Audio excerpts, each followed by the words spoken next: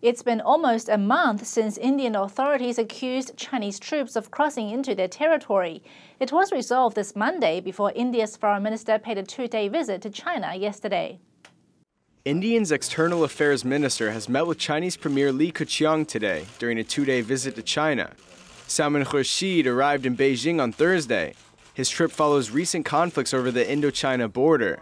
This region is ill-defined and has created conflict between the two neighbors. India accused Chinese soldiers of coming 12 miles past the line of actual control on April 15th, the worst incursion in years.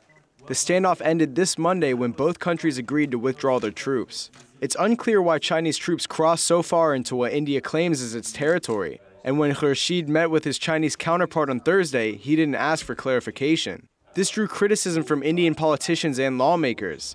They say it makes India look weak and wondered why Khurshid was in China, if not to talk about bilateral issues. In an interview with Chinese state-run CCTV on Thursday, Khurshid urged both sides to prevent future flare-ups. We need to do our own respective analysis as to why it happened.